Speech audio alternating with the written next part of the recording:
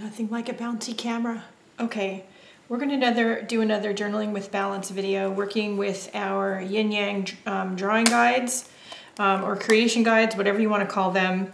I think my little one is downstairs. I did find the big one. Here's the medium one we've been using. It fits well in this journal. There is a smaller size.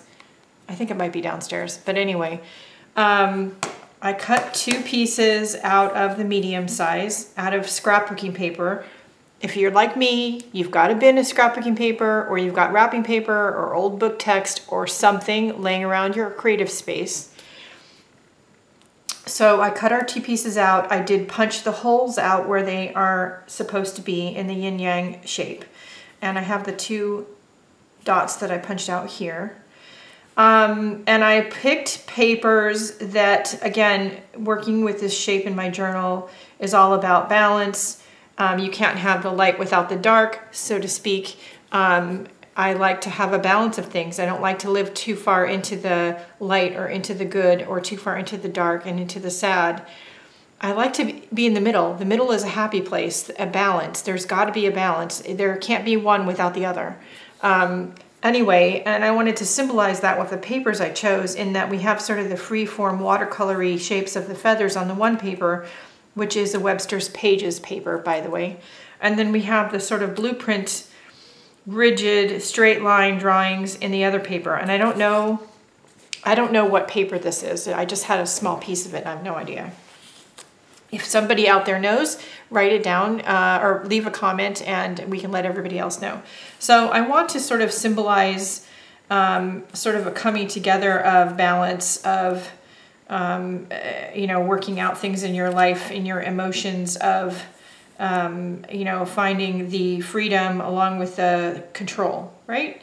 So I think I'm going to symbolize that with these 2 papers on this page. I may, as you see me playing with this here, I may arrange them in a way that it looks like they're sort of coming together but not fully formed yet. First, I want to work on the background. And I have some leftover paint here from another project I just filmed, and it just so happens that those colors will work well on here. I have some of my stencils from my Etsy shop just sitting here out here on the table. I've got some faces, but I don't think they work for this project. I do have a couple of random abstracted shapes. Let's see, there's one more. Yep, here we go. They're called scratches, 1, 2, and 3. So I think we're gonna play with those. And I think these 2 symbolize similar things to what is going on in the scrapbooking papers. So we're going to do this one, which is scratches 3. And then we're going to do this one, which is scratches 2. Kind of looks like a heartbeat. I'm going to fast forward through my process and I'll be right back.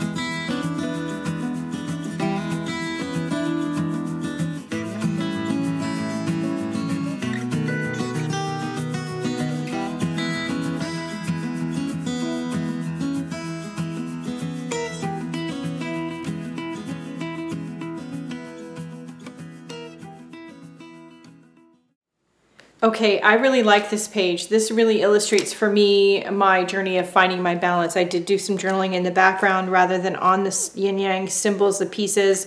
I didn't completely put it together to sort of show how sometimes the balance is broken and you're trying to find it and put it back together again. For me, that's what it symbolizes anyway. I hope this gives you some ideas of what you can do in your journal to journal and work through your feelings, your anxiety, your depression, whatever it is, in a creative, healthy manner.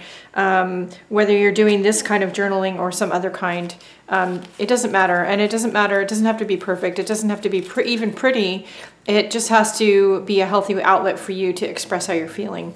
So this is my page. I hope you enjoy it. If you have any questions, comments, or concerns, please leave it down below. All the relevant links, places you can support my free content here on YouTube and over in the Facebook art groups is also in the video description, so check it out. There's a bunch of different ways to do that. The most important thing is to go out and do something nice for yourself because you deserve it, and I'll see you later. Bye, guys.